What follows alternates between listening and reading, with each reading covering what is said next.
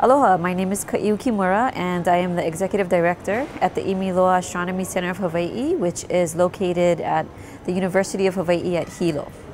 I came to the Congress this year. This is my first year here, and I came to participate on a panel with other Indigenous Native American groups that talked about Indigenous knowledge systems and the integration of that with science centers. In particular, with my science center, we're integrating astronomy, modern astronomy that's taking place atop of our mountain in Hilo, Hawaii, with our Hawaiian culture and our way of knowing and our systems of understanding our universe. So it's really culture and science intersection, integration for the betterment and the engagement of our local community.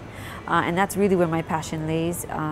That's my background, is in sort of community development as well as linguistics. So it's not in astronomy or science or museology for that matter, but I really believe that the science centers are a strong vehicle and a good advocate for the bringing together of different worldviews, the bringing together of community around challenges and opportunities that our communities face. And I really think that they're a powerful mechanism to enhance and progress our communities' values and efforts.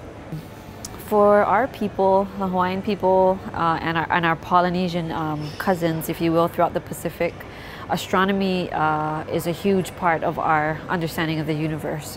In terms of our theories and our chants, which record our history, our ancestors were looking at the stars, thousands of years ago to understand how the world came to be as they knew it during their time of existence.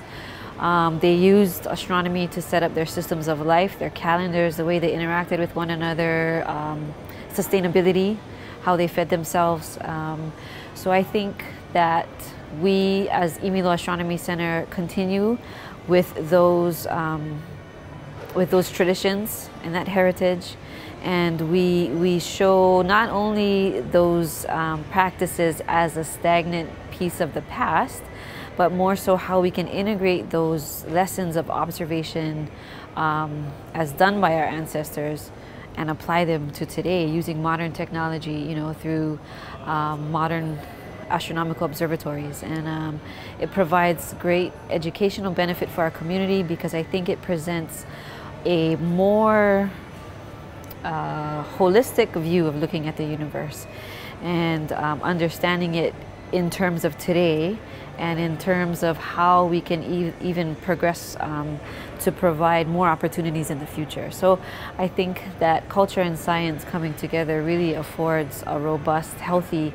and encouragement of diverse perspectives, but coming together with a single common goal in mind, and that's to empower community. What's the biggest challenge that you face in doing this? I think the biggest challenge faced in trying to accomplish this integration of culture and science is just maybe some feelings that perhaps culture is trying to take over science.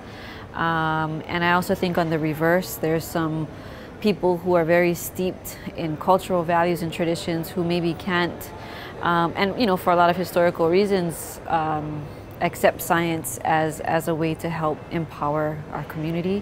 So it's really, the challenge is the lack of communication that's happened in the past.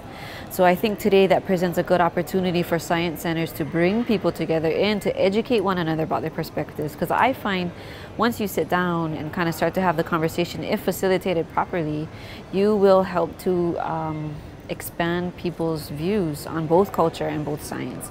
And it's not about becoming, it's not about promoting one over the other. I think in the idea of inferiority and superiority should not be pursued, but more so it's a common conversation that everybody's having together. So I think communication is probably the biggest challenge in accomplishing that. From a Western, maybe European point of view, I guess there's probably kind of very historic stigmas attached to it because the battle that took place between, say, the church and the scientists, the church had a habit of burning scientists for coming up with ideas that went beyond the kind of the spiritual, religious boundaries.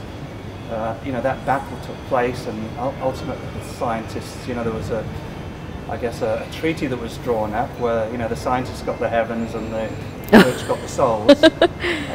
But I still wonder if there isn't that kind of stigma attached to convergence. I think for indigenous peoples, I think the challenge is a little bit different from the religion versus science conversation, because I think for indigenous peoples, science is more of a practical thing that helps you, you know, with your daily living, and so I think more the challenge and struggle for indigenous cultures is the historical